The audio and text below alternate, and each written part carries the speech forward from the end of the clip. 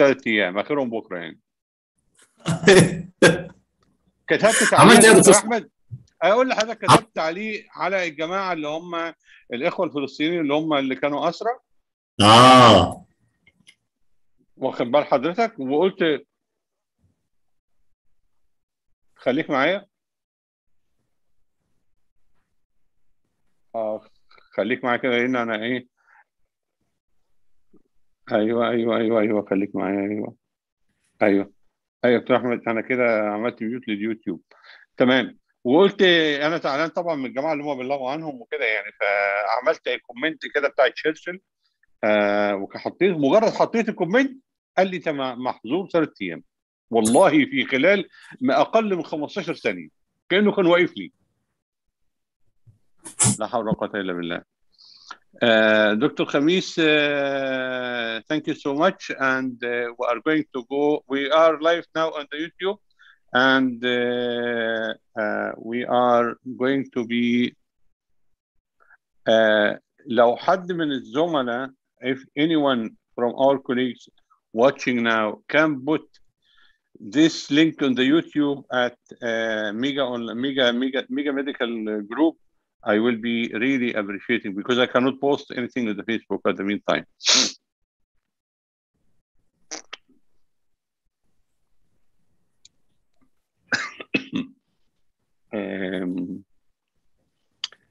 Alhamdulillah. We are starting with nearly 50 colleagues attending this very, very important webinar. We are so proud that Dr. Ahmed Taha, Professor of Anesthesia in Ain Shams, continuing his passion about regional anesthesia tonight, and he's giving us a very unique topic. And for the first time tonight, Dr. Amina bin Yusuf from Algeria. So welcome, warm welcome to Dr. Amina bin Yusuf for you that are 2 months to get that here in this platform. And I would like to thank Dr. Amina bin Yusuf. She bought a new computer today to deliver this lecture. And I would like to thank her son, Yasin, for helping us tonight. And really, thank you very much, everybody attending this very, very important webinar. And this webinar is unique, chaired by our excellent, eminent colleagues from Ain Shams University. He's Dr. Ahmed Salama. He's assistant lecturer of anesthesia and intensive care in Ain Shams University Hospital. But he moved to UK now. He's specialist of anesthesia in North Cumbria in UK. And warm welcome to Dr. Ahmed Salama to chair this webinar, and he will take all your questions and inquiry to Professor Ahmed Taha and Dr. Amina bin Yusuf after each lecture, and all the floor for you, Dr. Ahmed Salama. Thank you so much for being here. Thank you very much. Thank you for your attendance. Thank you for the attendees, and thank you, Dr. Ahmed Taha and Dr. Amina. And I've seen your tweet, Dr. Amina, today on Twitter. Your first lecture in English, and we are really excited to your lecture today. So we're going to start with Dr. Ahmed Taha's lecture. Is going to be about complications and prevention of ideal block condition. I will leave the mic with Dr. Ahmed Taha for now. I would ask all the attendees to keep their questions for the end of the lecture. And at the end of the lecture, I will have a look at each question. I will see if there is any repeated questions. I will tell it to Dr. Ahmed Taha, so he will welcomely telling us answers. So we will going to enjoy this lecture now. Okay, I will leave the mic with you, and I will mute myself. Okay. Okay. Thank you. السلام عليكم ورحمة الله وبركاته.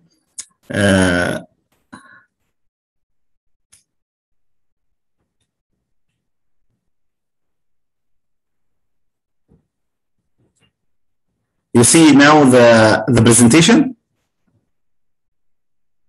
So, Dr. Ahmed, so you've just started your screen sharing. I did it. It's shared now. You can see it? Yes, it's shared now. I think everyone should see it now Okay, so if anyone has any issues with like technicality or any problem not seeing the PowerPoint, just let us know so we can fix it. Okay, go on. بسم الله الرحمن الرحيم. وما أوتيتم من العلم إلا قليلا.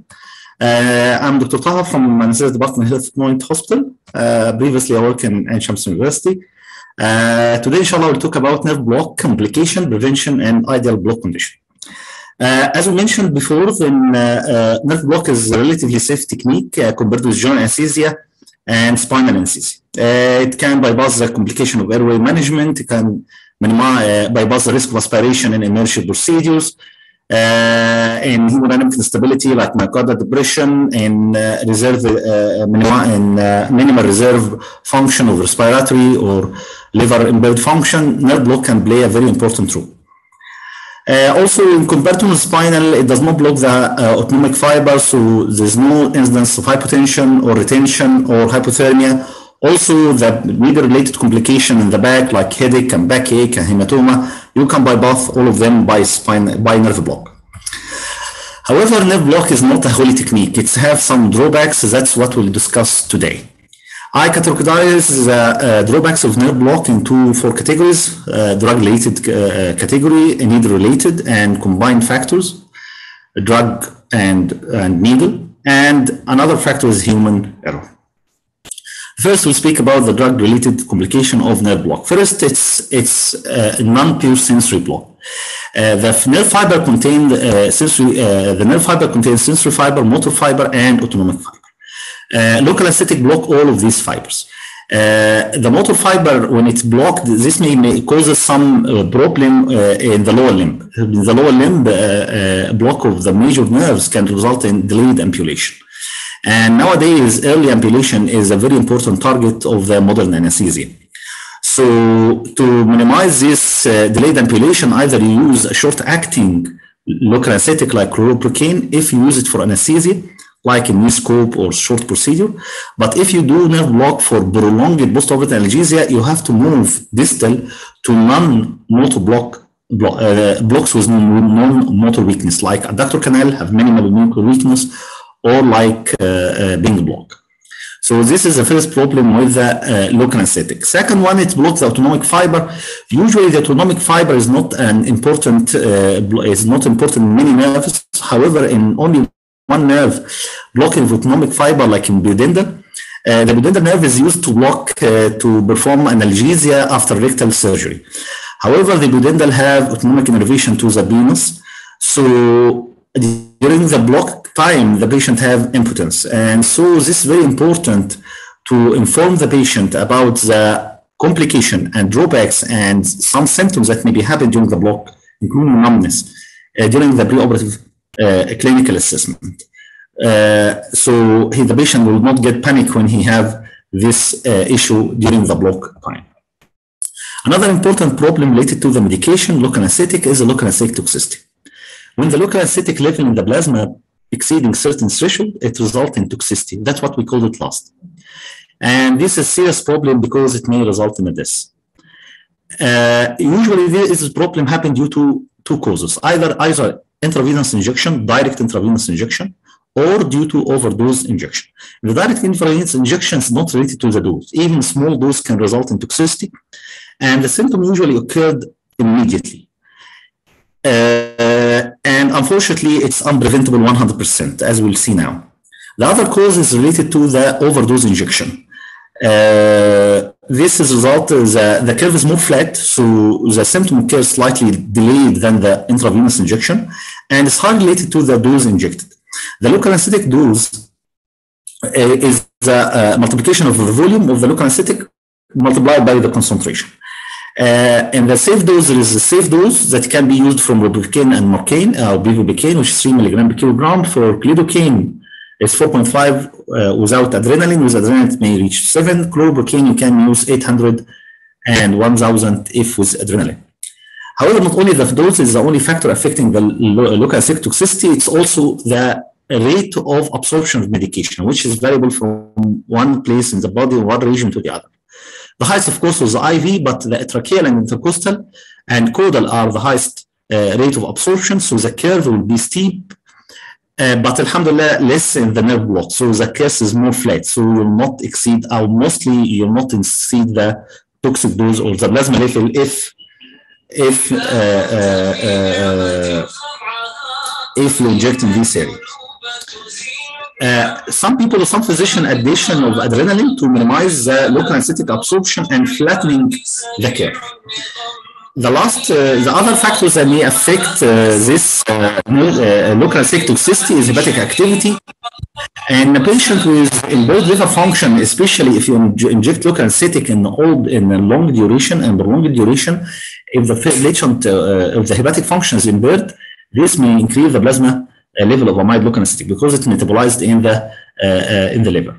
Another important factor is the carrier protein. Unlike the other medication, the plasma protein carrying local anesthetic is not albumin. It is AAG protein, and this protein level is decreased in pregnancy and neonates. So the pregnant ladies and neonates are more susceptible to toxicity of local anesthetic. Then usually, as I said, the symptoms will start either immediately and may increase to the 30 minutes after the block performance, because the peak of the plasma level reach after 30 minutes. So if nothing happened within 30 minutes, inshallah, no toxicity will happen. The first symptom of toxicity is uncommon. Everybody think that is circumolar numbness is the first symptom, but this is not the usual. The usual change of the mood, change of behavior. The patient become very aggressive, of slurred speech, start laughing, and it may result also with a delusion. And this delusion causes psychic problem to the patient even after control of the symptom. Circumolar numbness, of course, occurred from paresthesia, and this may progress to coma and convulsion. And if the dose is higher, it reaches to result in cardiovascular toxicity, which is any kind of arrhythmia may occur. There is an important point here that is ropivacaine and bupivacaine have very safe profile compared to bupivacaine as regarding cardiac toxicity. The dose may reach 7 times safer than bupivacaine. If you inject the local anesthetic in high dose immediately intravenous, all these symptoms happen at once. But if it is more or less overdose, so the symptoms become gradual. So you start with CNS symptom and then followed by the cardiovascular symptom. The management is relied on prevention. This is more important, and all our complication today, the most important point of the management is try to prevent this problem. So use the safe drug. In our hospital, we don't use bupivacaine at all. It's not in the hospital, unless heavy mechanisms exist for spinal anesthesia. But otherwise, there is no bupivacaine at all in the hospital because it's cardiac toxicity. The other thing that you are keeping within safe dose. Don't inject beyond safe dose. And luckily, alhamdulillah, that is all nerves can be blocked by 0.2 nerve percent of Naropin or ropivacaine or bupivacaine, and all of them can be anesthetized by 0.3. So you don't have to use a high concentration. You can use high volume with low concentration without exceeding the toxic dose. Some physicians add adrenaline to local anesthetic because adrenaline to give 2 advantages. The first one, it is IV marker. If you inject adrenaline, if it's by mistake you inject inside the intravenous, you will find the patient will get some tachycardia. So you will stop injection to assess. And second, the adrenaline decreases the rate of absorption of the medication and so flattening of the curve. So the plasma level will not exceed the toxic level. Second, and the most important is slow injection and frequent aspiration. This decreases the incidence of intravenous injection by 50%. But unfortunately, it cannot prevent it 100%. Simply, if you have a small vein and try to withdraw blood from small vein, you cannot, the vein will collapse and you will not withdraw drug in spite of being inside the vein. So that's what happened in the blocks. The needle tip is inside the vascular vessel, vein. When you start to aspirate, and if the vein is small, the vein will collapse and no blood will come out. But still, if you inject, the medication will go to the systemically. So that's why local anesthetic toxicity will happen 100% with all physicians. It's like esophageal intubation. It will happen. Nothing can prevent its occurrence. So the most important, it is the detection. So no block except with monitor. And this is crime. To inject local anesthetic without monitoring. This is a crime. So early detection not only depends on the monitor, but physical attendance of somebody to monitor the patient, either the anesthesia technician or the doctor. Somebody must be there beside the patient for early detection, because this is the most important point of the management. Early detection, and the patient is fully monitored. The management depends on supporting systems, and the only treatment is the intralipid. Intralipid is a medication, is very important now and should be exist with any amide local anesthetic injection. We inject about 150 ml intravenous bolus, and then followed by 350 infusion. If you need more, you can inject more if the symptoms still exist, so you can give more. And the other thing is you can support the CNS by, if the patient have aggressive or convulsion, you can inject 50 milligram of propofol. And usually, if you don't use bupivacaine, this is you will not find more treatment is needed. Just these 2 points, and it's over, and you can control the symptom of toxicity. However, sometimes if the patient have propofol, have hypoventilation, you have to ventilate this patient. Simply, you can manual ventilation him until his breathing coming to normal, if occurred. Intubation, this is why I put this slide, intubation is not a must. Not indication, toxicity per se is not indication for intubation. You intubate the patient if one of two things happen. If the patient hemodynamically is unstable, like even during arrest, you don't have to intubate him if the ample ventilation is okay. But if you have also inefficient ample ventilation, in this point, you may intubate the patient. Because intubation is not is a rush, and everybody you have to give medication, muscle relaxant, and you don't need this really in the last. So if toxicity happen, just put oxygen mask, which is already should be on the patient before the block. And if a hypoventilation occurred after the injection of the propofol, you just manual ventilation, and manual ventilation of the patient will be enough. Cardiovascular, if occurred cardiovascular toxicity, support it as needed. If there is hypotension, you give fluid, you give vasoactive medication, and if you arrest, follow the algorithm of arrest, unless the only exception, that is if you have ventricular arrhythmia, don't use the lidocaine.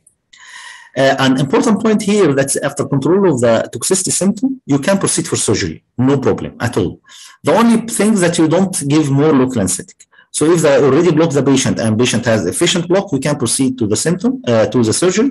If the patient doesn't finish, you don't finish his blocks, so don't give local anesthetic again and just add general anesthesia. But don't cancel the surgery for toxicity, okay? Third problem related to the medication is allergy. And usually the allergy is not related to the local anesthetic itself, but to the preservatives. And alhamdulillah, there is no cross allergy between, or most of the time, there is no cross allergy between the different local anesthetics. Second problem with drawbacks, we'll speak about the drug or needle-related problem. A needle-related problem, a needle can cause injury of a structure nearby the nerve. It may cause infection because it penetrates the skin, and other related infection problem related to the catheter insertion. Injury of nearby structure, that's all nerve, mostly or almost all nerves related to vascular structure. And so there is high incidence to penetrate such as vascular structure and cause some hematoma.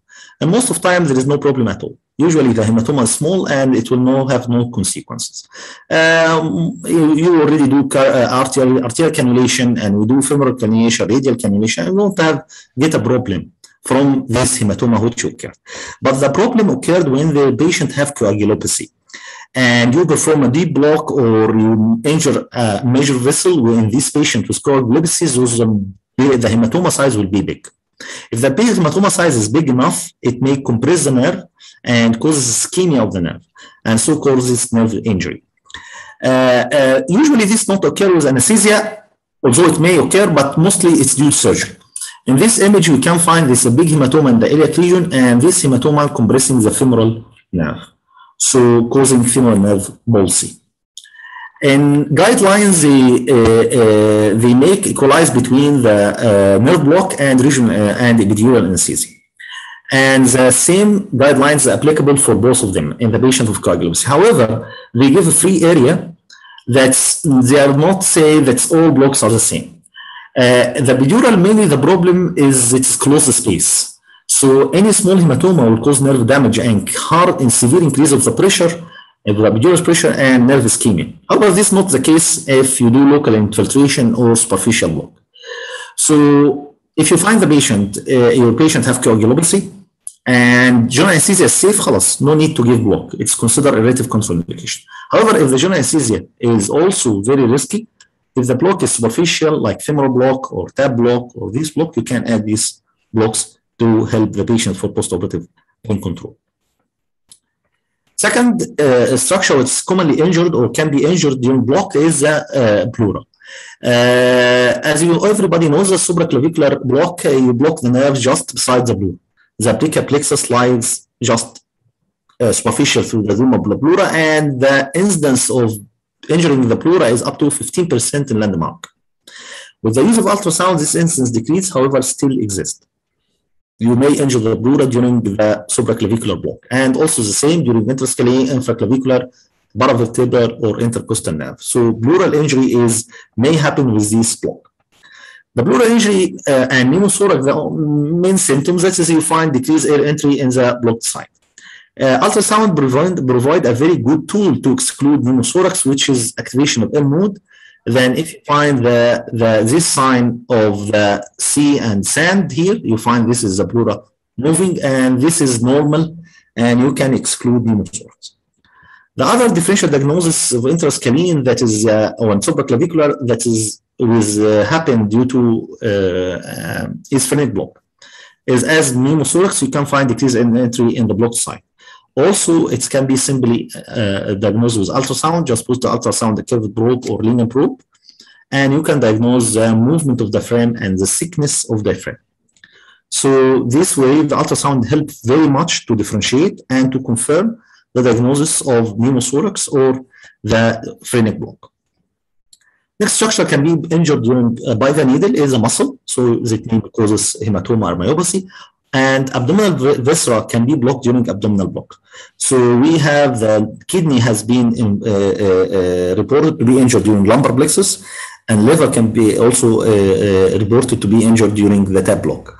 The golden rule in this point, never to advance the needle unless you see the tip. Full stop. If you don't see the tip, don't advance.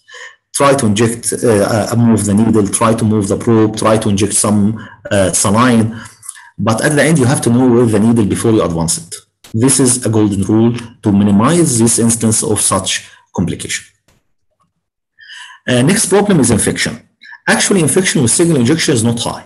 So just you use clean gloves and alcohol spray to disinfect the area. In our hospital, we also cover the probe with clean drapes. This is enough because the risk of infection is not high for single infection. However, the risk of infection become higher when the patient was immunocompromised patient like diabetic or in chemotherapy, or when you insert a catheter. So in perineural catheter, you have to, everything should be sterile like epidural. You wear sterile gown, sterile gloves, sterile drapes, and even the ultrasound probe should be covered by sterile drapes. So, in fact, because infection is high in the case of the catheter, as you see in this case, there is the insert lateral popliteal block catheter here, and maybe the technique of sterilization was not adequate, and this resulted in necrotizing fasciitis, as you can see here. This is bubbles, black point is gas, because necrotization of the fascia layers inside the body.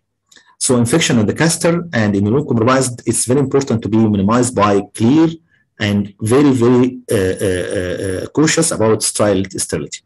Another problem with catheter, and very important, is malregulation and malposition of the catheter. In this case, in Palestine, they do interscalene block and single injection. After this, they advance the catheter, and they do a horrible mistake. They don't inject in the catheter.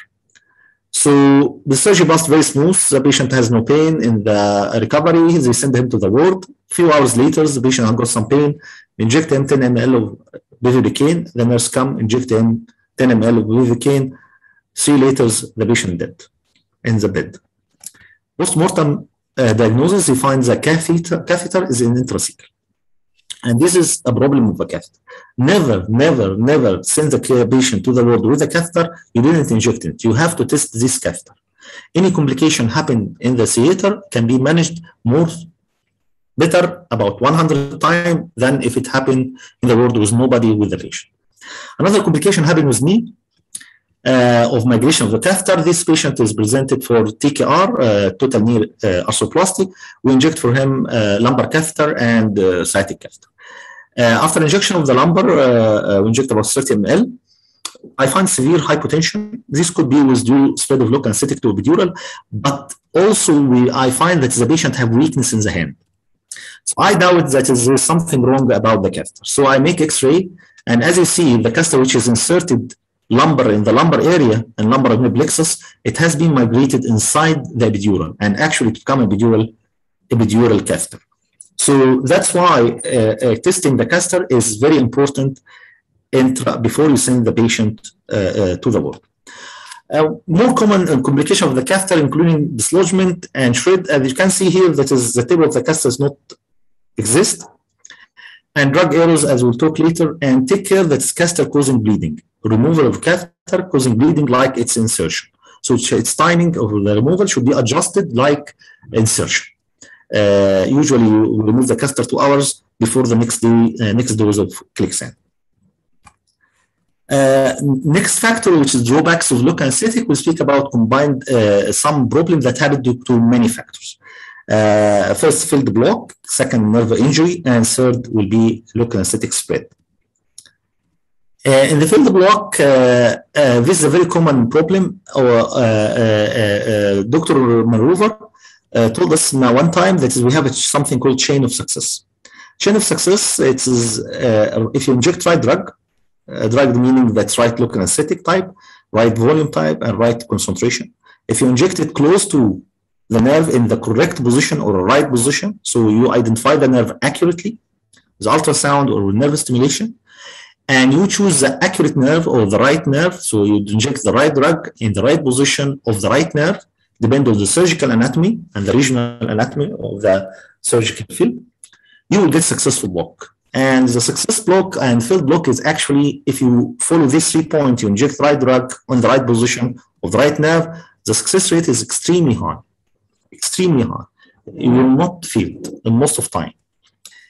Field block, but the problem, you have to assess the patient. So you have to know that your block is failed before shifting the patient to operating theater, especially if you use this block as a sole anesthesia technique. One point important here, that if you do plexus block, you should assess each nerve separately. So for example, you do lumbar plexus block. So lumbar plexus supply lateral femur cutaneous and obturator and femur. So each of them should be assessed separately, because simply if you place a local anesthetic, it may block one of them, this nerve, but didn't block the other. So you have to supplement the other. So you will not get the information unless you examine every nerve, each nerve alone, by itself, separately. So if you did the block and the block doesn't work, you have two choices. First choice, to resect, you do to repeat the block. More distally, if you must do lumbar plexus and you find that the obturator is not adequate, you can add obturator block. Same for the upper limb. If you do infraclavicular, you find the ulnar nerve or the radial is not adequate, you can do rescue block. However, this will be okay. You can use this if you still didn't use the high dose of local anesthetic. So if there's a chance to use more local anesthetic, you can use it, and this will be a good option. But if there is, you used already in the first block high dose of local anesthetic and you cannot do more, if you exceed the local anesthetic safe dose, so better be on safe side and add light general anesthesia. So I give it the infraclavicular, it doesn't work 100%, it's okay, no problem. We will add general anesthesia, light general anesthesia. The only problem here, never give sedation to patient in pain. So if the surgery, the patient have pain, don't give him sedation. It will be a crisis, because sedated patient, you cannot control him, and he will do any movement come to his brain that you don't control, and when he has pain, and so the situation will be a mess. I know one physician do this, and the patient turn in the prone position with the open wound. because the patient in block can move. It's not like spinal. You have motor block in bilateral and motor block of the back muscles. This is not the situation in the nerve block. The nerve patient can stand up. So if the patient is in pain, treat the pain with painkiller or give general anesthesia, but not use sedation to correct pain. We use sedation to sedate anxious patient or to make him loss of memory, amnesia, but not to correct pain. This is very important point.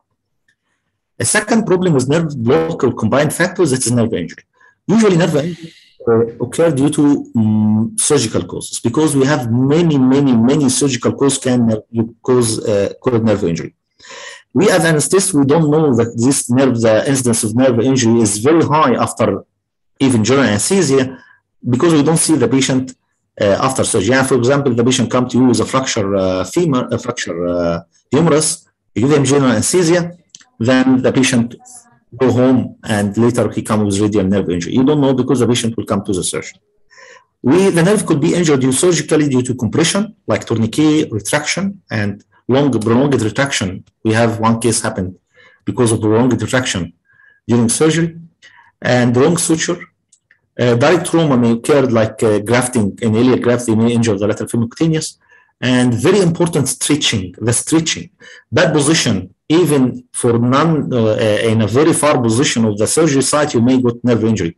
We have one in one hospital before I work, the patient in anteroperitoneal resection for about 7 hours. We put the hand like this, upward, both hands, and the patient get bilateral brachial plexus plexolopathy.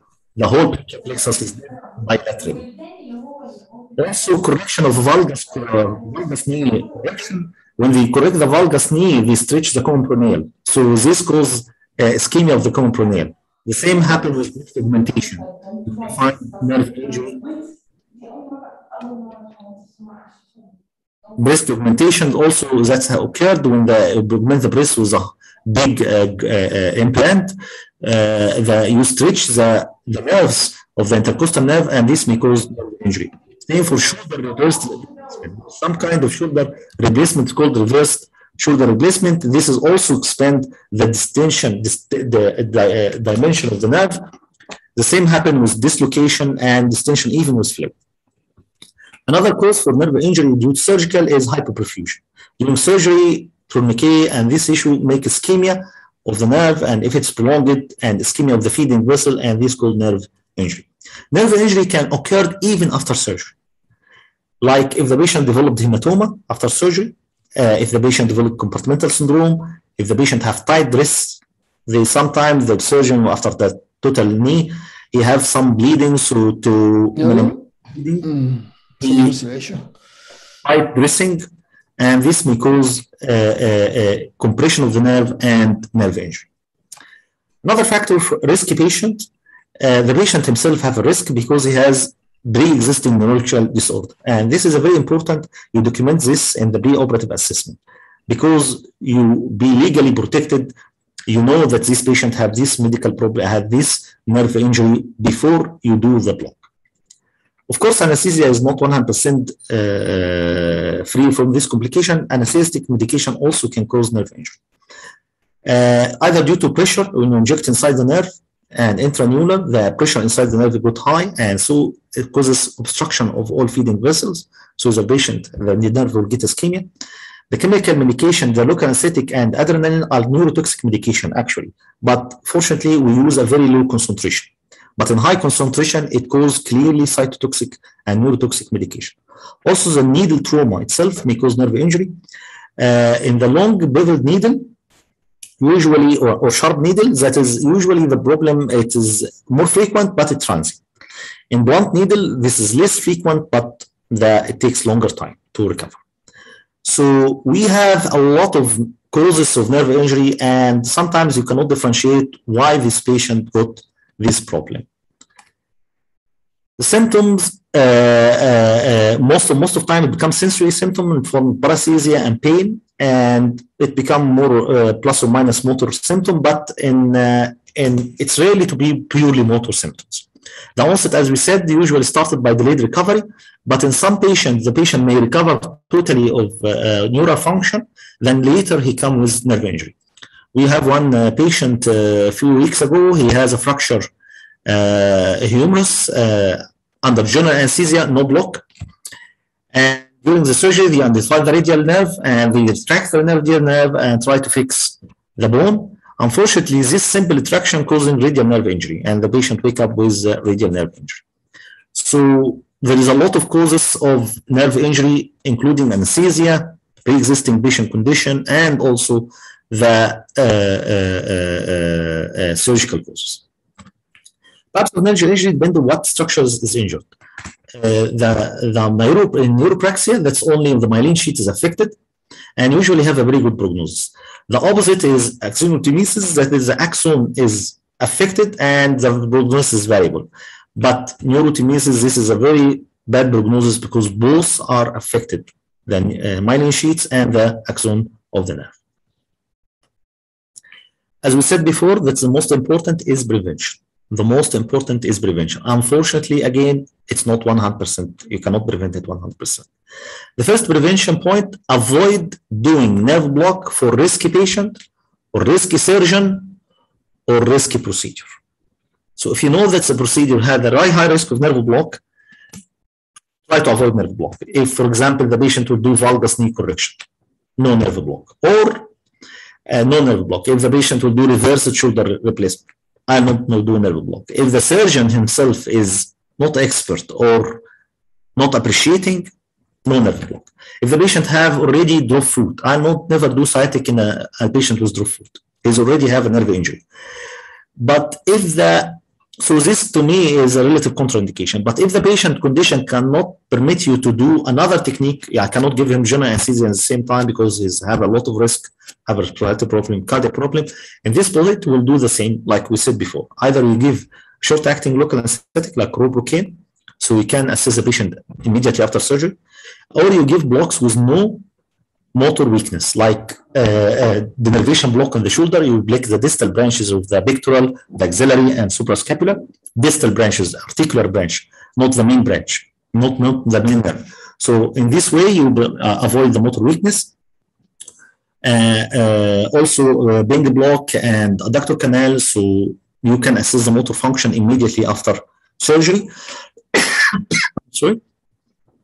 Another technique that to postpone the nerve block after surgery. So I not do the nerve block as usually before surgery. No, I will wait until the surgery finish and I assess the patient. Then I do the nerve block because the surgical cause I bypass some of this surgical cause. However, as I said, some surgical cause occurred post-operative. So this is also not 100% sure that you'll avoid nerve injury. Second way to avoid nerve injury, to avoid intraneural injection. How to avoid or try to avoid the intraneural. The nerve is surrounded by three fascial sheets, the epineurium outside, then perineurium, then the endoneural. If you inject outside, this is called extraneural injection, and this is a safe technique, and this is what we want, to inject outside, extraneural. If you inject deep to the epineurium, this is called a subepineurial, and if you inject inside, beside the deep to the perineurium, this is called subperineural injection. Only the sciatic nerve has another fascial layer called paraneural, and if you inject deep to it, it's called subparaneural injection. And this is a safe technique also. So we have two safe techniques, this technique and the extra neural injection. The other two injections, that is the pressure increase inside the nerve, and this causes nerve injury. So we want to avoid this during injection. So if you use nerve stimulator, don't inject if you have twitches at 0.2. This means that you are inside the nerve. If you use ultrasound, try to make the tip outside the nerve. Don't inject inside. If you don't see the tip like in deep blocks, add nerve stimulation. So be sure that you are not injecting inside the nerve. Also, if you find pain and paresthesia during injection, so stop injecting unless assess the patient. Pain and paresthesia is not sensitive and not specific, but still you have to respect it. And if the patient got pain during injection, you have to stop and assess this pain and ask him where is the pain, and if it's a distribution of the nerve, change the needle tip position. Also, don't inject against high resistance. So some people use a device that show the pressure you're injecting. The red one, meaning that you inject against high resistance. Today, I have just seen a paper published in Regional Anesthesia shows that even this technique is not sure you are not even in the safe zone, this pressure mode giving the safe zone. However, you may still inject inside the neuron. Another thing to avoid resistance that you usually use 20 cc syringe, not 10, not 5 during block, like when you do the Beers block. It's not allowed to be done by 10 or 7. This is physics because when you inject in 20 ml, the pressure is less. So you can detect high pressure and high resistance. And we should, if you are doing nerve block a lot, you should use the same syringe, type of syringe. If you use BD syringe, use BD syringe. And that's why the people developed sensitivity to the normal resistance and abnormal resistance. However, as I said, all these precautions does not prevent the intraneural injection, and it still may occur. But at least you do your best. Yani we are not gods. We do our best. I try to adjust the nerve stimulator. I try to see the tip of the needle. I try the nurse assisting me. I ask him about resistance. If the pain, I stop. And then what Allah subhanahu wa ta'ala decide will happen. But I do always my best. The other of the management, that's early detection. Early detection meaning that you assess the patient and a lot after surgery. So frequent post-operative assessment is routine in our hospital. The nurses in the ward assess the patient by themselves to confirm that is a block fate. The patient can be discharged home with blocked limb. However, he must be clearly instructed that how to take care of a blocked limb because he doesn't feel pain, so his cigarette may harm his hand because it doesn't feel the pain. And also instruct him that if he does not recover within certain times, he come back to the hospital. As I said, delayed nerve injury may occur, and so we follow up this patient for many weeks after surgery during the physiotherapy visit. So in the physiotherapy, the physiotherapist also assists the patient motor function to be sure that everything is normal. If a patient if delayed recovery of a nerve happen, we should suspect or primary diagnose this is have a nerve injury. In this case, you have to inform the surgeon and the neurologist. So should be this team taking care of the patient management. The anesthetist who do the block, and the surgeon and the neurologist. And the surgeon, because the surgeon may have surgical cause, and if the surgical cause is treated, the patient will be improved. We do to the patient Doppler and CT MRI to exclude any surgical causes. And for arm side, we do nerve conduction and EMG. I want to tell an important point here, that is a nerve conduction test is telling you where is the level of the lesion, but doesn't tell you the type. The type needs about 1 month to confirm what is this type of lesion. And so the prognosis depends on the type. So try as much as possible to make your block away from the surgeon. So if you do this technique, it can differentiate if the lesion is usually mostly due to anesthesia or due to surgical cause. But if your block is close to the surgery site, we cannot differentiate. Then if the patient got this problem nerve injury, we do investigation. If you find correctable surgical cause, we treat it, and the patient inshallah will recover very soon. Yani if the dressing is tight, we release the tight dressing. If there is hematoma, we correct it. In our hospital, the surgeon have a wrong suture, and he explores the sciatic, and he do in our case he had do in-out meniscus repair, lateral meniscus repair. So he is inside the knee, and the needle and suture coming from out and compressing the common tibial nerve. So it got injured, and post-operative, he thinks that this may be because of his surgery. Although the patient was under nerve block, he did explore the sciatic nerve, and he find a common peroneal, and he find the suture. He cut it in the same day. The patient recovered the motor function of the foot. And during this time, until if the cause is not correctable by surgical, the prognosis will depend on the type of the lesion, if it's axonal or myelin sheath lesion. During the meantime, during this, we'll treat the patient pain and assurance. We'll give him analgesics and medication for physiotherapy, maintain the physiotherapy. In some cases, we may need to transfer nerve transplant. nerve transplay, which had to migrate one nerve instead of the one with the injury. Another problem due to combined factors that is called local anesthetic spread. In local anesthetic spread, you inject local anesthetic in certain position A, and the local anesthetic go to position B. So usually this is an advantage in most of time, like when you inject interscalene block and you find that is the local anesthetic spread to superficial cervical. In the subgluteal and parasacral sciatic block, the local anesthetic spread to the other branch of sacral plexus, especially in parasacral and subgluteal, it goes to the posterior cutaneous nerve of the thigh. Also, when you inject fascia iliaca, the local anesthetic spread to the femoral and lateral femoral cutaneous nerve. And here in the example of the spread of local anesthetic, when you do the erectospinal block, that's in this site, they inject 10 to 30 ml. As you see, the extent of the block is higher than when you inject 10 ml. So local anesthetic spread is actually, in sometimes it become a good advantage, but still it's maybe a bad disadvantage in some blocks. As an interscalene, the local anesthetic may spread to the sympathetic trunk and causing Horner syndrome.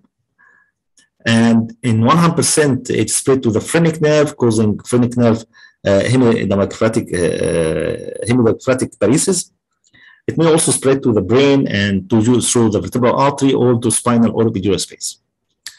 The same with lumbar plexus, as we mentioned a few slides ago. And I had a case of subdural injection that I do lumbar plexus block with nerve stimulator and local injectings spread through the subdural to the brainstem, and the patient get brainstem block, become suddenly apneic. The hemodynamic was stable, but the patient got dilated fixed pupil and total apnea. Intubate him, and after the fade of effect of medication about 2 or 3 hours, the patient recovered his conscious and everything, alhamdulillah, and he was safe, alhamdulillah. So spread of local anesthetic may occur, and so you must monitor your patient, closely monitor. So any problem happen, you can correct it immediately. Another problem is spread of local anesthetic, that local anesthetic may spread from with ilioguanal iliohypogastric to the femoral nerve. So if you do ilioguanal iliohypogastric block, you should inform the patient he may got some weakness in the femoral nerve. As you see here in the MRI, and this investigation, the local anesthetic is injected here, and it can have an access to the femoral nerve. So this local spread is an important problem. Lastly, unfortunately, we have also a human error factor that may cause a lot of complications in the nerve block. This human error, either medication error, either in preparation of medication. I said some stories happen in Egypt, unfortunately. This bupivacaine bottle is used by some nurses, surgical nurses, for biopsy, so they add formalin here. The doctor doesn't know that's inside the formalin. He take some medication from inside, injected the caudal, the patient got paraplegia. So never use open ampoule unless you open it, and you should mark and write down when and what, how and when you open it. And if somebody open it, don't use it. These two medications killed many patients, up to 10 patients now in Egypt. This is the similarity between the bupivacaine and cyclocapron. This is a heavy marcaine. The company make the same ampoule to the cyclocapron. When the cyclocapron injected inside the interstitial space, the patient died. This happened in many patients in Egypt, unfortunately. Another case, in this case, is I saw it in previous hospital I work in it in Saudi Arabia. The patient is pregnant lady and she has a epidural catheter, and we adjust the syringe pump for oxytocin injection and local anesthetic injection from the epidural catheter. The switching happened between the catheter, and the nurse puts the oxytocin inside the epidural and the local anesthetic intravenously. This may kill the patient. Alhamdulillah, this patient didn't die, but this is a catastrophe. So very careful of taking the medication, and double check policy should be applied if possible. And labeling of the lines is very important, and labeling of the syringes. This is not fantasy. This is a real patient life. Patient loses life. This formalin, the baby become quadriplegic paraplegic for life, just simply because the doctor doesn't take strict to the taking a new ampoule, closed ampoule. He take formalin and he doesn't know. Another problem in so either the problem of medication in the preparation and you inject wrong medication, or you have the wrong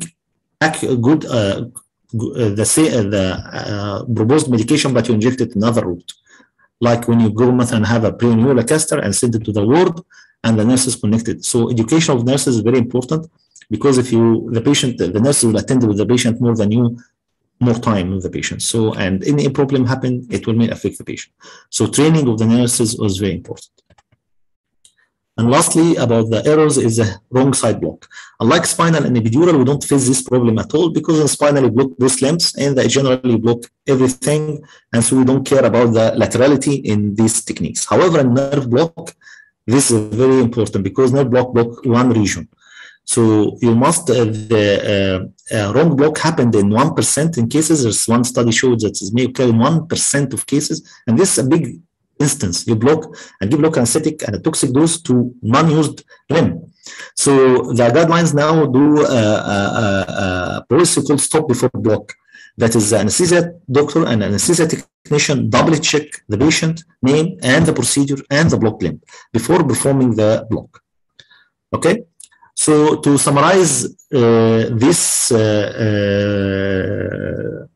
things together, we'll repeat again this chain of success, which right drug was under or placed in the right position of the right nerve under right condition. We'll summarize all these right condition now. First, in the preoperative assessment, you assess the patient very carefully. If the patient have any relative contraindication to nerve block, you should document it.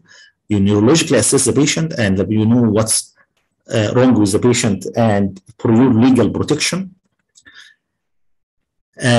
Also, educate the patient about the procedure and suspected drawbacks, so the patient will not get panic during the after surgery or after the block, and also he'll help you during the performance of block.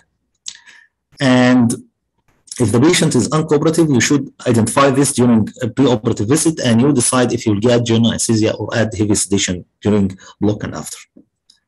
Before block, we have this specific side we call the block room, and with this block trolley or regional anesthesia trolley, which contain all medication you need and all gloves, nerves, needles, everything you need for block is here, including intralipid.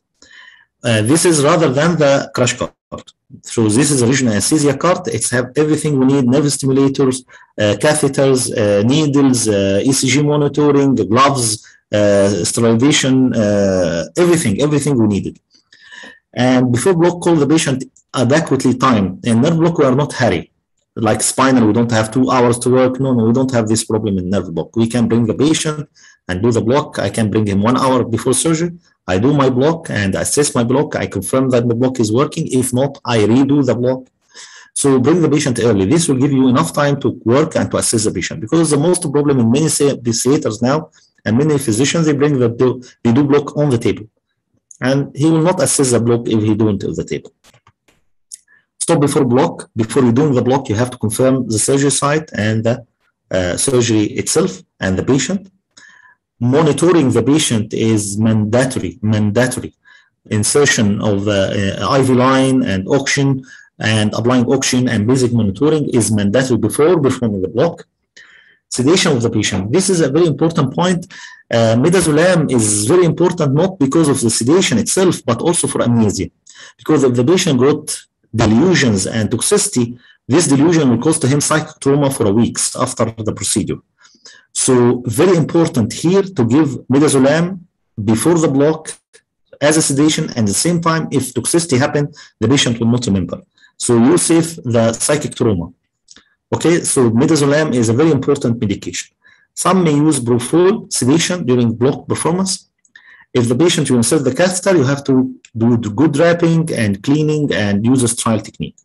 This before the block. The timing of block, we discussed it before. I prefer to do all my blocks before surgery. In some patient, if the patient is very anxious or the kids are not cooperative, you may do it after induction. In cesarean section, because of the presence of the baby, we postpone the block to after surgery. However, the classic is to perform the block before induction. When you perform the block, you do careful aspiration.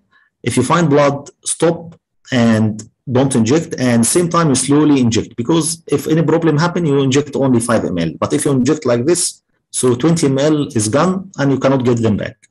So it's very slow injection, and listen to the heart rate while you are injecting. If they find any arrhythmia happen, any tachycardia or any bradycardia, stop and assess what's going on.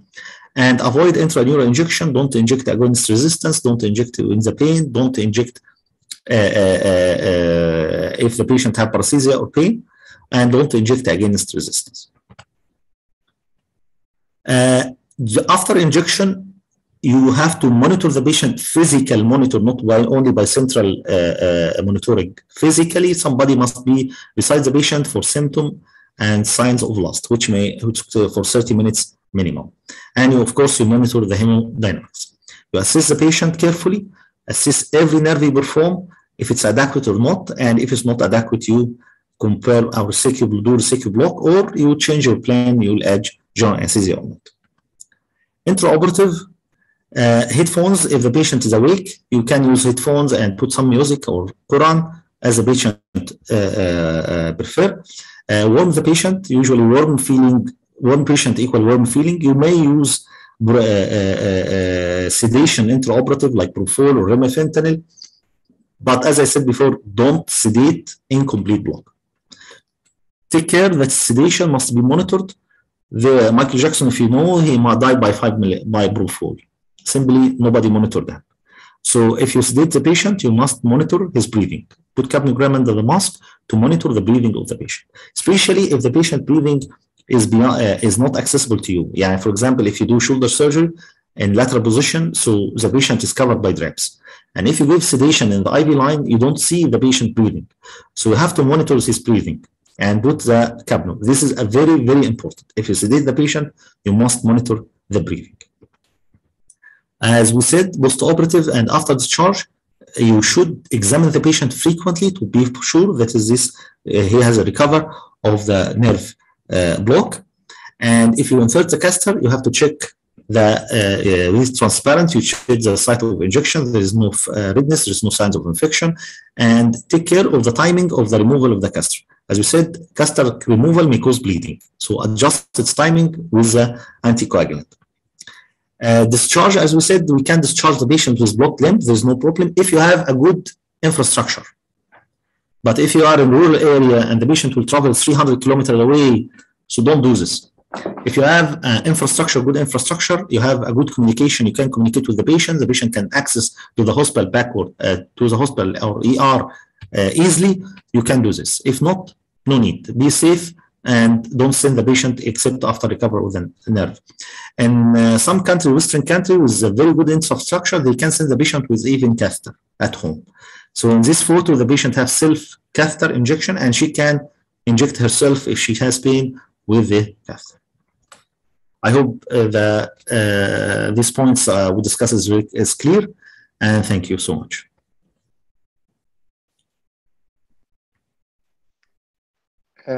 Thank you, Professor Ahmed Taha. Thank you for your nice lecture. Actually, I have to look at the questions here.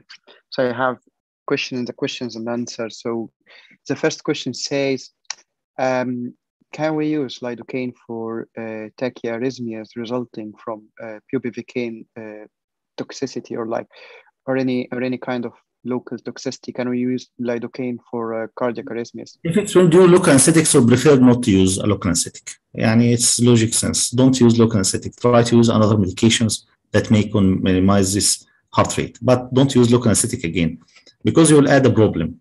This is the same structure of amide local anesthetic, so don't use it again. So this is the only precaution, and you can use any other medication, amiodarone if you want. You can use beta blocker according to the type of arrhythmia, but don't use bupivacaine. And the more important than the lidocaine is the intralipid. So this is a very important point. The intralipid clear the medication from the systemic circulation, and so minimize the level of in the plasma. So start with this, and then try to assess the patient if you need some another medication, but don't use lidocaine. Okay, that makes sense, to be honest. Yes. Okay. Anyone else have any questions before going to Dr. Amina bin Youssef? Anyone else has any questions? Yes, I have a question for Dr. Ahmed. I just want to know, as you said, local anesthesia systemic toxicity, it can range from circumoral paresthesia to death. So you said what you know is that is there is any evidence to continue or to cancel the procedure? If, for example, if you got an arrest and the patient resuscitated, will you continue the procedure as you said or not? If you control the symptom and signs, proceed for surgery. We have in our hospital, we do a lot of blocks, so we have a lot of toxicity. Yani we face about 100 toxicity in the last 15 years. We never stop the procedures. We continue for procedure. If you control the symptoms, if the symptoms don't control, the patient still hemodynamic and stable, patient arrest and become post-operative. So you do post-operative care. So in this point, no, of course will not. But if the symptoms and signs and everything come to normal, you can proceed for surgery. I don't know if I don't know if there is evidence of this, but we proceed in these 50 cases, and we never cancel any patient with toxicity. I don't know. This is not, of course, a good level of evidence, but that's what we do in our center. We proceed for surgery unless complication, if the complication controlled. In this patient with subdural spread, this is the only patient we accept, but this wasn't toxicity. But because we use Narpen, so most of the time our toxicity is only CNS toxicity. And so once controlled, we go for surgery, even awake patient. We keep the patient awake. If we finish the block, we did the femoral static and the obturator, and the patient got the toxicity after these blocks, we can use the only nerve block as the only technique for block. However, if the symptoms not controlled, as you said, the patient have arrested, so of course he will be shifted to the ICU, not for the surgery. Another question, this is in our experience in our hospital. In the last few years, we see many patients can be get an anesthesia or analgesia for many days. Is this happen with your patient? You know, for example, I give levobuprofen 0.25, and the patient stay for 2 days, analgesia or anesthesia. You see that in your hospital? Yes, but actually it is patient dependent, not due to the medication. Yani we have one patient, he stay with nerve blocks, scalene 3 days, and I discovered that the same patient has the same problem, is the same with another hospital, but he didn't mention it before. So the patient wasn't, I was worried that the patient has a nerve injury, and I tried to investigate, and the patient smiling, and he said, no, this is normal to me. So some patients have either delayed recovery of blocks, especially if you find this in many nerves. Yani I do femoral, sciatic, obturator, lateral cutaneous, and all of them did not recover. It's difficult to have nerve injury in 4 nerves. So if this is a case, you find the nerve, the patient himself have something about uptake of local anesthetic, and may he got delayed local anesthetic recovery. But this is not the common.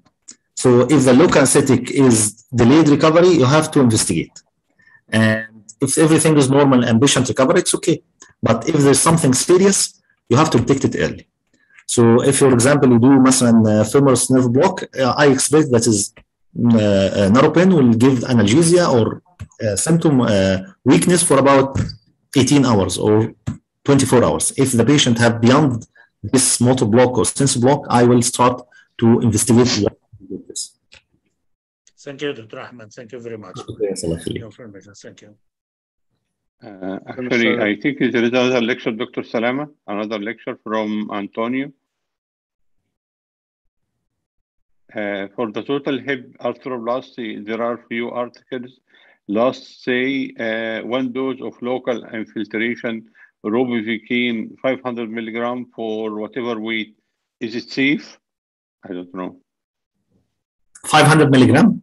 Yeah, whatever weight, you know, it's not related to the weight. Usually we give the local anesthetic according to the weight of the patient. There's one study showed that is lumbar plexus with sciatic nerve block and 400 milligram was not associated with toxicity.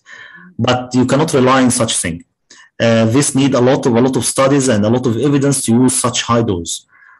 If you use it and you don't have a problem with this, you can study this and make it official study and take an ethical committee approval, and then you can try this. But one single study showed that this medication is safe in this dose is not enough evidence to use such high dose. And the point is, you don't have to use 500 milligram. Yani, Naropen is effective in the concentration of 0.2. So if you have 1.2, you can use 1.5 milliliter per kg. So why use 100? So if you use 200 milligram, you can use it in 100 ml. So why you use more than 100 ml? Why you need 500 milligrams? So this is a huge dose. Single paper is not enough to be good evidence to you to use such dose unless you do a study and take an ethical approval and patient confirming the patient acceptance of all this. But I don't think that this is maybe safe, but I didn't use this such high dose ever. I have only one academic committee here, Prof. Ahmed Taha, because we have yesterday more than 300 candidates attended the European Diploma of Anaesthesiology exam in Cairo.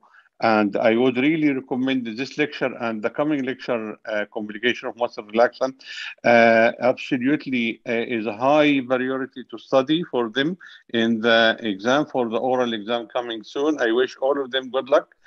306 candidates yesterday sat for the European Diploma exam, and I wish to meet all of them in the oral exam very soon. And this lecture is absolutely very, very demanded and very important to review because that question of the exam is one of the highest coming complication of muscle relaxant, complication of local anesthetic, complication of muscle relaxant, how to avoid local anesthetic complication. All of these are absolutely, very easy to answer, but need to be very well organized. Thank you very much. Back to you, Dr. Ahmed Salama. Thank you. Okay, thank you. So I've got a couple of questions here and questions and answers. So the first question is asking, so what's the total amount of local anesthetics for local infiltration analgesia? And he's tried to explain this, saying that local infiltration made by the surgeon in enhanced recovery arthroplasty. Should not save those. So you as much as you want. If you want it diluted 1,000 ml, dilute it, but not exceeding the safe dose. Okay? Yeah, because he's saying some articles. We don't compare it with this liposuction, because in liposuction they suck back the local anesthetic. It doesn't have the time to be absorbed, and they suck it with the blood in the liposuction. So it's not the same. You cannot use a huge dose of local anesthetic beyond the safe dose. This is, if any problem happened to the patient, will be legally responsible for this. So you can dilute. The local anesthetic can work in 0.0% of concentration, and at very low. Yani I have a study to calculate the concentration of local anesthetic required for femoral nerve block, and I find it's 0.17 of local anesthetic can make anesthesia of the femoral nerve. So you don't have to use high concentration. 0.15 is enough to do analgesia. If you use 0.15 and use 200 milligram, this means that you need about 130 ml. So if you dilute local anesthetic as you want, but don't exceed the local anesthetic toxic dose. So I hope this made the answer clear, because he's mentioning that some articles, especially Ventitoli, use a huge amount of local infiltration, 500 mils, which I find very, very unsafe to give 500 mils of local anesthetics, especially ropivacaine. You have a lot of factors affecting this, including, as I said, the carrier protein, the liver function. You cannot standardize this in all patients. If it works in a young patient, it will not work in another. And if you do block routinely, the incidence of toxicity with me is 1 per 1,000. So I have about 50 or 60 cases and if the toxicity happen and if you use a bupivacaine or another medication, this patient may die. So it's not you don't put your patient at risk, especially if no need. What is the need to use high dose? Okay, so the next question is I can't find it very clear, because he says that if you use adjuvants, how to differentiate local anesthesia toxicity, local anesthesia drugs toxicity. So if we use adjuvants, how to differentiate? I can't understand the question very well, to be honest. Adjuvant does not affect toxicity. The only adjuvant affect toxicity is adrenaline. Because adrenaline, as you know, make vasoconstriction and minimize the absorption and slowing the absorption, and of course flattening the curve of the plasma. So this is the only adjuvant affect the absorption of local anesthetic. The other adjuvants mainly to prolong the effect of local anesthetic or to hasten the onset, but they don't affect the toxicity. The curve of toxicity is not affected by this. If you add dexamethasone, it will not affect toxicity. If you inject high dose, it will get toxicity. If you not inject high dose, you'll not get toxicity. The same for the alpha 2 blocker. So a lot of the medication adjuvants will not affect toxicity, but it will affect the duration or onset of the block. Okay, so the last question we have here is should we delay or minimize the use of midazolam in elderly patients to avoid risk of masking neurological manifestations of systemic local toxicity? No. Look, you have two types of local anesthetic toxicity. The first one is CNS, and second one is cardiovascular. So the CNF, it's happened, the treatment is midazolam. So you already treated. If the cardiovascular happened, you're already monitoring the patient. It will not mask. If the cardiovascular toxicity occurring, you're already monitoring the patient. So once it happened, you try to treat it. So this not a big, yes, there's some physician think that is the midazolam delaying because it's masking the symptoms of the CNS, so the toxicity will happen and delayed your management. It's not the issue. Sometimes the toxicity is only CNS. So if midazolam is there and there is no toxicity happened, this is better. You get it? But once any problem is cardiovascular, treat it. If you find tachycardia, hemodynamic stability, so you can treat it. And midazolam does not mask this as you imagine. I give midazolam routinely in all patients and still have toxicity. It's not 100%. So my thinking about this question, so if we give midazolam, so we've already treated it. So is the patient will miss the chance of having intralipid as a treatment, or it will? The intralipid is to treat symptom. Okay. Symptoms. So once the symptoms controlled, I don't inject intralipid if the symptoms controlled by itself, no need. You get it? So the main target to treat the symptom, to stabilize the hemodynamic, to stabilize the oxygen saturation, to stabilize the respiratory function and CNS function. We treat symptom. We don't treat the toxicity itself. If the plasma is high, but there is no symptom, I'm not giving any medication. You get it? Okay. Yeah. Fair enough. Okay. Thank you very much. Thank you very much. Very, very, very nice lecture. It was very informative. So thank you. And now we will go to Dr. Amina bin Youssef and her lecture about adverse effects of muscle relaxants. So Dr. Amina, you have the mic now. So we are going to enjoy your lecture. Thank you. Thank you. Good evening, everybody. First of all, I want to thank Dr. Saad Mahdi for all the time and effort in putting this webinar together. Thanks to you, Dr. Salama, and thanks to Dr. Taha for this great lecture.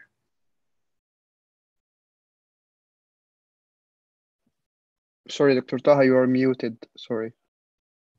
Yes. Thank you, Dr. Amina. Thank you so much. You're welcome.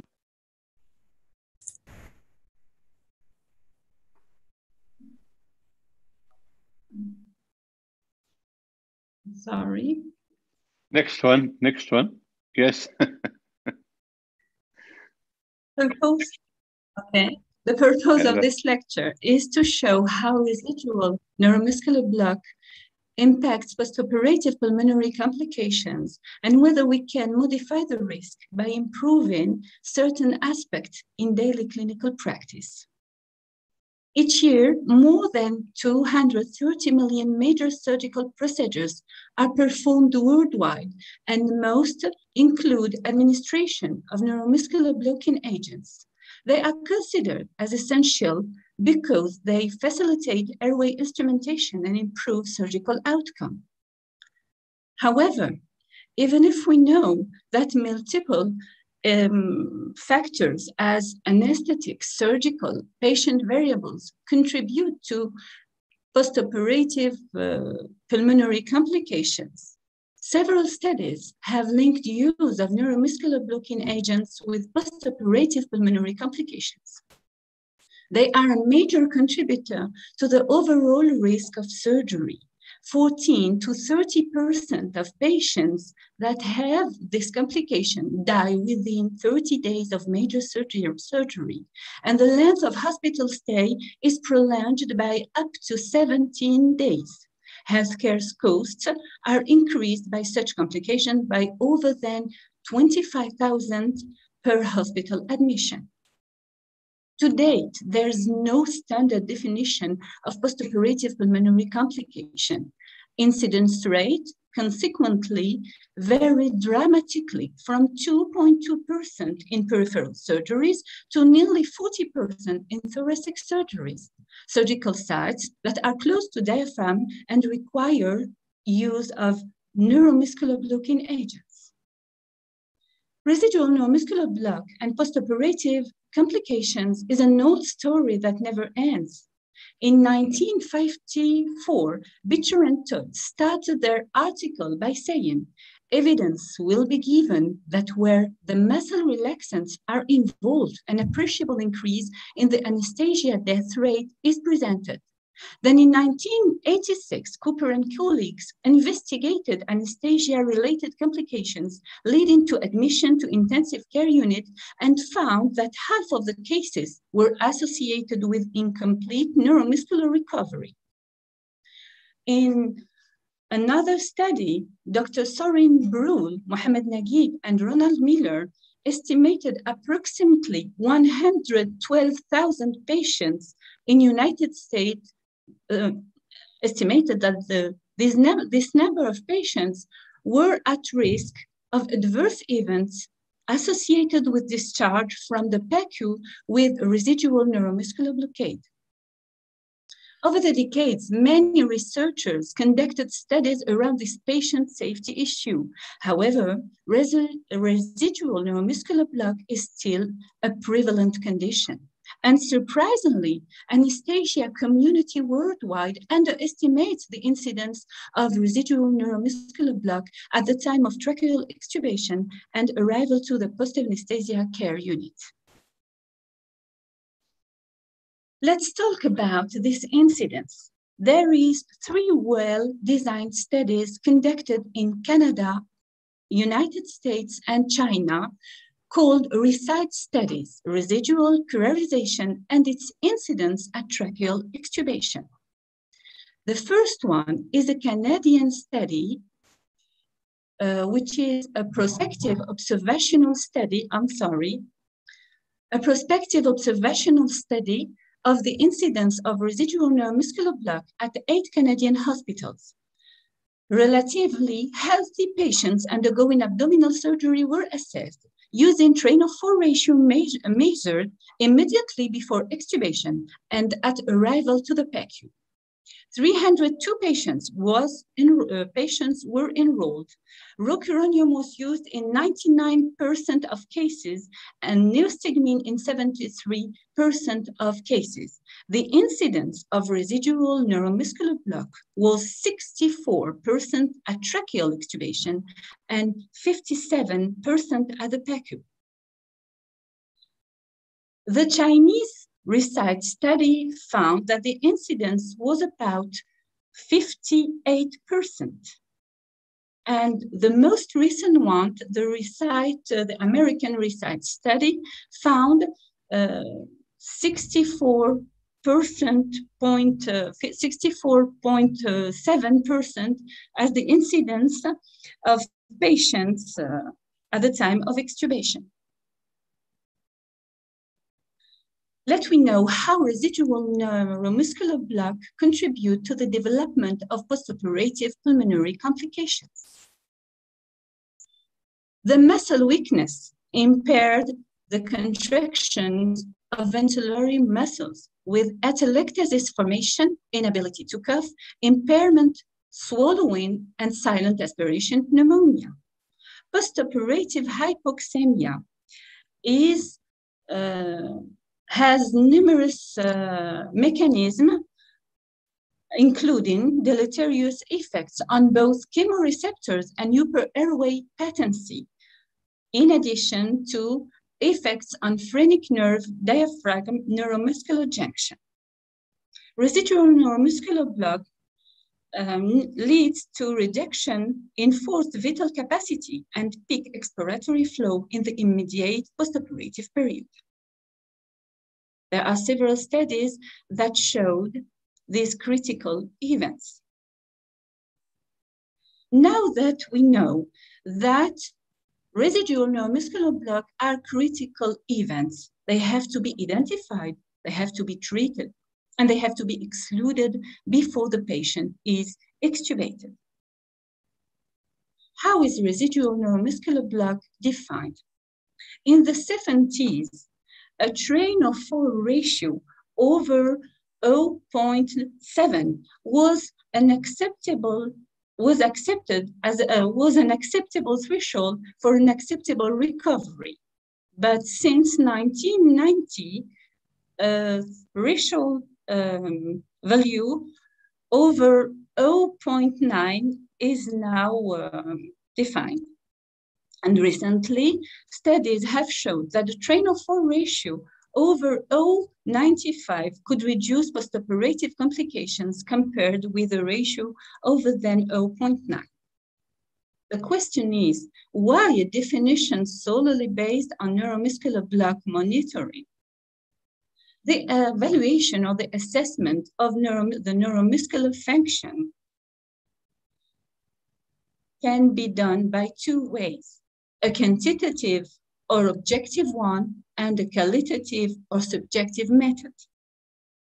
The objective monitoring is defined as the quantitative monitoring is defined as an objective real-time measurement of the train of 4 ratio. The qualitative evaluation can be achieved through peripheral nerve stimulation or clinical signs. The qualitative assessment using peripheral nerve stimulation devices depend on the anesthesia practitioner estimating the strength of muscle contractions in response to train of 4 stimulation by visual or tactile means only. And after the train of 4 ratio recovers up to over to 0.4, clinicians can no longer detect the presence of fade by titration. Clinical things do not guarantee complete resolution of neuromuscular block, as at a train of 4 ratio less than 0.7, 70% of patients can sustain a head lift for 5 seconds. It's shown clearly in this slide that the head lift test correspond to a train of 4 ratio at 0.4, which is insufficient. If we want to understand the relation between muscle relaxant and reversal, we have to return to basics. Not all muscles are equally sensitive to the effects of muscle relaxant. Respiratory muscles are considered to be more resistant as compared with peripheral muscles. Corrugator supercilii is a resistant muscle, and its kinetic is comparable to those of laryngeal muscles and diaphragm. You can see it clearly in this slide. Okay, so we have 2 groups of muscles, the resistant and the sensitive one. The resistants are the corrugator supercilii, as we said, the laryngeal muscles, the diaphragm, and the rectus abdominis muscles. The sensitive ones are orbicularis oculi, adductor pollicis, and the pharyngeal muscles, genioglossus. To detect a residual neuromuscular block, monitoring should be carried out on a muscle with high sensitivity and slow recovery kinetics. The adductor pollicis meets this profile and is recommended. Monitoring of neuromuscular blockade intraoperatively is recommended since 2018. Given the wide variability of patients' pharmacologic response to these drugs, neuromuscular block monitoring is mandatory. We can see in this study that included 526 patients that received a single dose of a neuromuscular blocking agent. These patients were monitored at the arrival to the PACU. There were no monitoring during surgery and no reversal at the end of surgery. 238 patients arrived to the PACU more than 2 hours after injection, and 33% of them had a train-of-4 ratio less than 0.9 at the adductor pollicis, so 33% of them had a residual neuromuscular block. How to use neuromuscular block monitoring? There are different devices, different sites, and different neuromuscular stimulation patterns. That depends on surgical times. For example, at the induction of anesthesia, we need to assess the neuromuscular block at the corrugator supercilii because it's a muscle that have the same pharmacokinetic and the same sensitivity to neuromuscular blocking drugs as the laryngeal muscles. But during surgery, to assess the depth of the block, we need sometimes, when the train of 4 is at 0, no response, to use post-tetanic count. And if we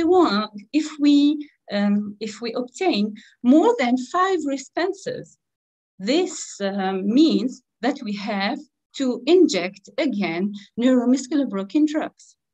And finally, at the end of surgery, the adductor pollicis is the best site to assess residual neuromuscular block. Now that we have defined and detected a residual neuromuscular block, we have to treat it by using a reversal agent. There are 2 known reversal agents, the neostigmine and the sugammadex. The neostigmine can be used with all non-depolarizing neuromuscular blocking agents. It has a low cost, but some inconvenience, as it can't reverse deep blocks and has parasympathetic effects, needing the association to atropine. In the conference of 2018, the French guidelines on the muscle relaxants and reversal put some recommendation or some strong agreement around the use of neostigmine.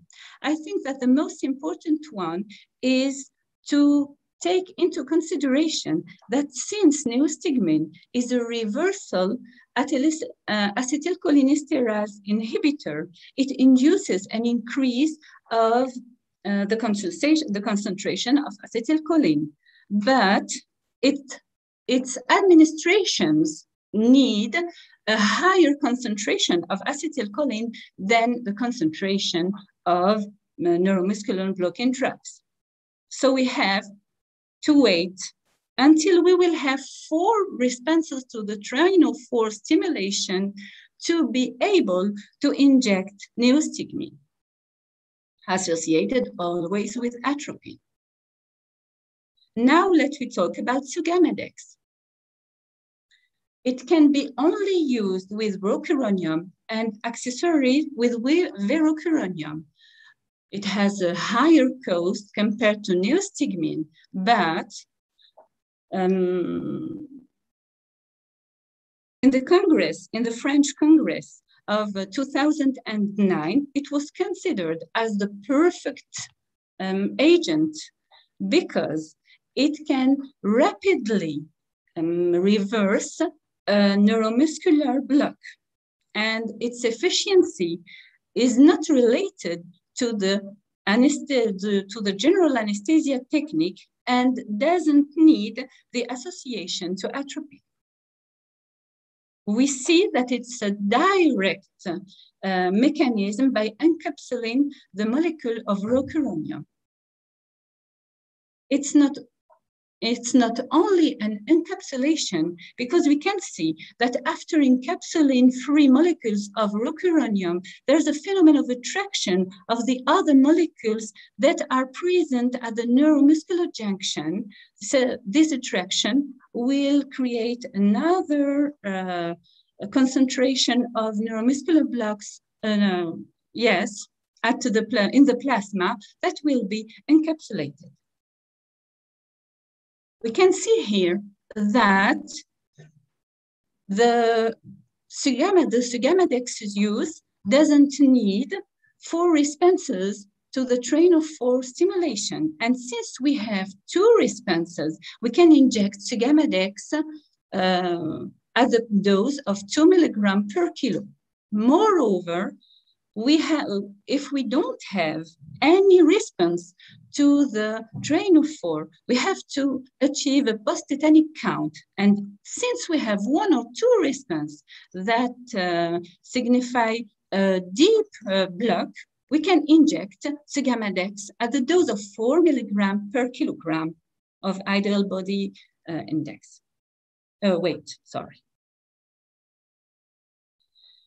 So to the question, residual neuromuscular block and postoperative pulmonary complications, can we improve our practice? The response is yes, but we have to take into consideration some points.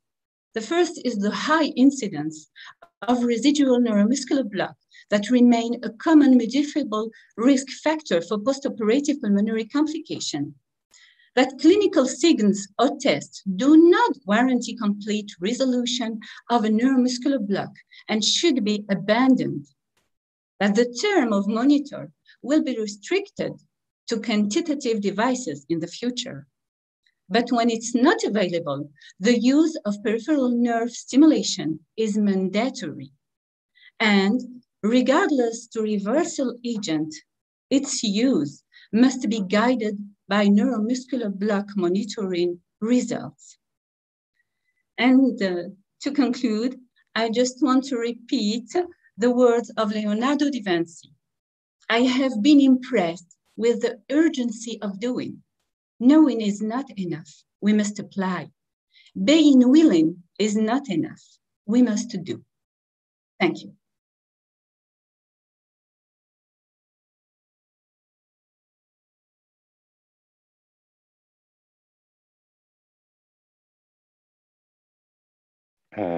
Dr. Salama? Yes, I'm here. Okay, thank you. So I have the first question here, and there's a questions and answer from Mohammed Saliman. So what so you'd recommend if a patient got accidental subcutaneous rocuronium? So in that case, I've seen like a tissue cannula that doesn't go into the vein or something, and we. Sorry? Can you repeat the question? Okay, so if we have got accidental subcutaneous injection of rocuronium, how can we manage that? Okay. As I know, if we are afraid about any toxicity, any phenomenon of allergy we have to inject in subcutaneous. So I think there's no worries about this issue. This problem, it's not a problem. Okay, thank you. So anyone else has any questions? You can also monitor it and have a reversal agent, but because there is such inter-individual variability in the response of the person. So we have always to assess the response of the body to this agent, and then you will see. I have a question, not just for you, for all our colleagues and senior here. Do you think that the monitoring of muscle accent must be an as a standard monitoring now? Because we have as a standard monitoring for everything, but for muscle accent, especially all the new machine have a muscle accent monitoring and module for that. Do you think it's the time for that? I think it's too late.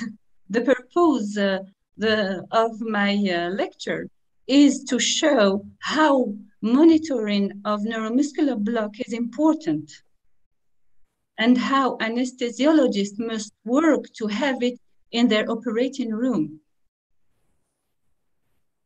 So it must be an what's called an ASA monitoring. It is mandatory. Yeah. It is mandatory. And if you don't have a quantitative monitoring of neuromuscular block, at least you must have a peripheral nerve stimulation. Yes, thank you. Okay, thank you very much. Thank you, Dr. Amina. Anyone else has any questions for Dr. Amina?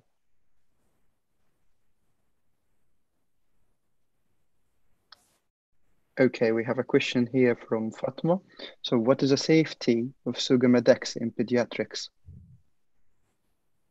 Yes, I didn't include the management of neuromuscular blockade in children because it's not on one side my daily practice, and I covered the adults. But the safety, yes, we can use Sugammadex in infants, in children. Okay, so it's safe. Thank you. Okay, so we've got a few seconds here for any questions. Okay. If anyone is happy to send any questions for now. Okay, for Dr. Fatma, I just want her to take a look to the French recommendation and guidelines edited in 2018. At the end of the recommendation, they talk about the use of neuromuscular blockade and reversal in children. I think she will find more relevant answers. Okay, so I have here a very broad question. So it says, is there difference between using neuromuscular blocking agents as a bolus or continuous infusion? Okay. I think that we are at the time of an enhanced recovery after surgery. And I don't think that a continuous infusion of neuromuscular blocking agents is really justified. But in case, you know, as I showed in my lecture, after only one single dose, 2 hours after 33% of patients had a residual neuromuscular block. What about a continuous infusion? If you do anesthesia in that way, I think you have to conduct your patient to intensive care unit and delay the extubation. This is what I do in the most complicated, the most invasive surgeries. Okay, thank you very much. You have to monitor, once again, you have to monitor. You have to establish the statute of your patients regarding neuromuscular block.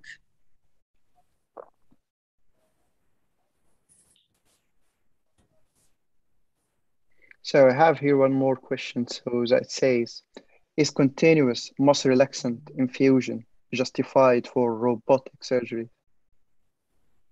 Justify what? Sorry? Sorry? So I will say the question again. So is continuous muscle relaxant infusion is justified for robotic surgery? For which kind of surgery? Robotic. Or robotic surgery. Okay. Oh, I have not that much experience in robotic surgery, but what I can say to you, I can extrapolate a little by saying that actually, to date, there's no recommendation for using high levels of neuromuscular block for laparoscopic surgery. This is what I can say to you. Certainly. Okay, thank you very much. You're So welcome. the last question here we have is, what is the evidence to have 2 twitches before giving Sugammadex? What is the evidence we have? Yes. You know, at least I can say to you that we don't need any high response to give Sugammadex. As I have showed, when you use the post-tetanic count, you know that the post-tetanic count is used to assess a deep block during surgery, to not be in war with the surgeons when they say patient is not relaxed enough. You have to, and you have a trainer for about 0 response. You say, no, my patient is adequately relaxed. No, you have to, when you have a trainer for ratio at 0, you have to use or to achieve a post-tetanic count. And the number of response must be under 5 response. So if I return to the question, 2 twitches, it's not a problem. We have response. Sugammadex mechanism is an encapsulation, but with neostigmine, it's another whole story. Okay, thank you very much. Thank you, Dr. Amina. So certainly, if you allow me to add Yeah. a little bit about this comment here, we have 3 doses of Sugammadex. One is 2 milligram per kilogram body weight, and 4 milligram per kilogram body weight, and 8 milligram per kilogram body weight, and even some people go to a little bit more, 16 milligram per kilogram body weight for the deeper block. So, presence of twitches before giving Sugammadex is not that essential if you wanted to reverse your patient, unless you wanted to judge the dose for Sugammadex. Yes, I just can add also that when we have difficult airway management, unplanned difficult airway management, Sugammadex at the dose of 16 milligram per kilogram allows an extubation after around 5 minutes. It's nearly like succinylcholine. But my problem is about the twitches. Do you mean twitches or train of 4 response? 2 response to train of 4 or 2 twitches? It's not the same. That's right. That's correct. Okay, thank you very much. So I Thank presume we have answered all of the questions we had here. No more questions here. I can't find any more. So for now, so we reach the end now. So, Okay. so it's with you now, Dr. Saad. Thank you very much, Dr. Salama, for chairing this lovely session tonight. And it's really very important. The characteristic for this webinar tonight is extremely important for practical, clinical, and exam, and academic as well. If somebody is sitting the exam, if somebody sitting in the regional anesthesia, if somebody working in the laparoscopic or general anesthesia using muscle relaxant, how to avoid complication during daily practice is absolutely fascinating 2 lectures. And I'm so proud for hosting this elite bunch of panelists tonight. And I'm sure Prof. Ahmed Taha will continue with us, and Dr. Amina will attract her to give us another lecture in the near future. And I'm so proud of all of you. Thank you, Dr. Ahmed Salama. Thank you, Dr. Yasser, Dr. Hazim Yassin, Dr. Fatma Doma. Thank you so much to all of you. All excellent panelists tonight, and we will continue. Next Sunday, we will have Dr. Ahmed Nabil Nasr and Dr. Sudipta from India. They are going to talk about another extremely important topics, clinical perioperative endocrine emergencies in anesthesia, and another complication of abdominal surgery in intensive care. Two important lecture next week, and thank you very much for attending tonight. And from me and all panelists, thank you and good night. Thank you. Thank you, Dr. Ahmed.